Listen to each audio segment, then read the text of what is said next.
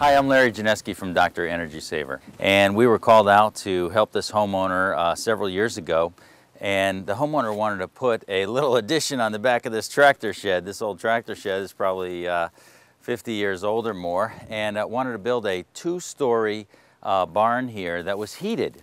And the homeowner doesn't use the barn too often, mostly on the weekends, and he wanted it to be very energy efficient because he wanted to keep it heated yet not waste a lot of fuel doing so.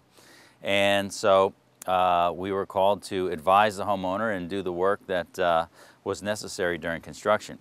So what we wound up doing is installing a radiant heated floor with a wall-mounted tankless boiler, which provides hot water to the bathroom and the heat for the radiators upstairs, baseboard radiators, and the radiant heat in the slab on the first floor, and spray foam insulation to make the barn ultra efficient, like a big thermos, very energy efficient, low cost. Let's take a look. This is a boiler. It's a wall-mounted boiler, and it's tankless. And what we have is a high efficiency unit. You can tell that the unit is high efficiency. In this case, it's propane, could be natural gas, because we have a PVC exhaust and a PVC intake for the combustion air. So qualities of high efficiency heating equipment are that it doesn't take air for combustion from inside the building. Instead, it has dedicated air for combustion from the outside, and it squeezes all the heat out of the combustion gases, sending so little heat up the chimney, which in our case is PVC, that it's very high efficiency. In fact, this is 96% efficient, and so we'll only have 4% of the heat that we paid for with that propane delivery going out the chimney. And because there's so little heat going out, we can run a PVC exhaust. We don't need a masonry chimney. In addition, we have variable speed circulators. So this is a boiler, and it makes hot water. And we have a circulator here that goes to the upstairs to run the baseboard heat on the second floor of this barn. The circulator is variable speed. What does that mean? Well, it means that if we only need a little bit of heat, it'll run the hot water through those baseboards slower. And when we need a lot of heat, it'll run that water through those baseboards faster. We have a circulator here for the radiant heat loops that we put in the slab. So during new construction, we insulate on top of the soil and then run these loops throughout the slab that the hot water will go through. And then we pour the concrete and cast the concrete so that those radiant heat loops are inside the concrete. And so what we're doing here is heating up the slab, not to a very high temperature, but there's enough thermal mass here that if we heat this up to 80 degrees or so, boy, we're going to have a really toasty barn, because it's like the entire floor system is a radiator. In addition, when we open the garage doors, the overhead doors that we have here in the lower floor of this barn, we don't lose all of our heat.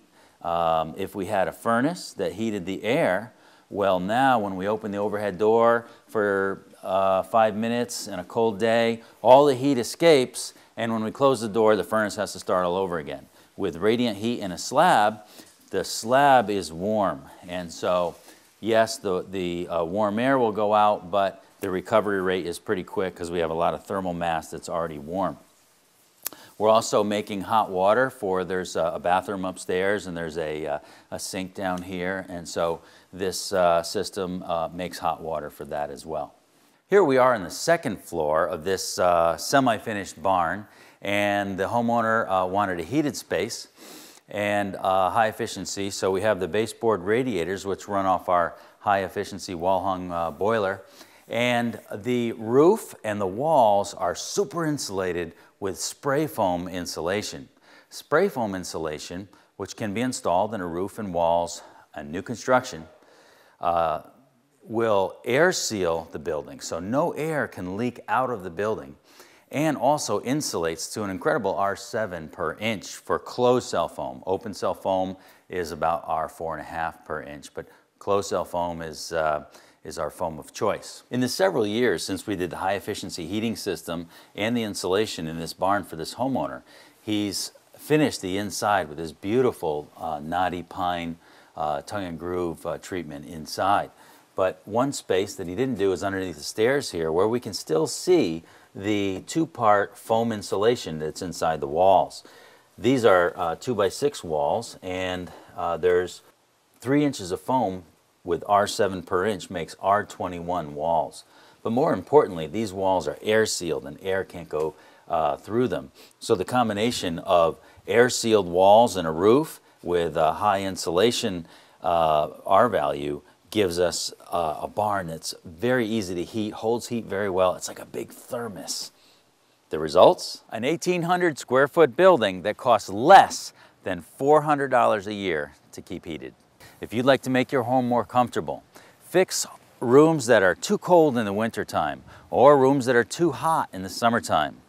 If anybody in your household has allergies, if you have excessive dust in your house, these are all things that Dr. Energy Saver can help you with and lower your cost of homeownership by reducing your heating and cooling bills. Call Dr. Energy Saver. We'd love to help you.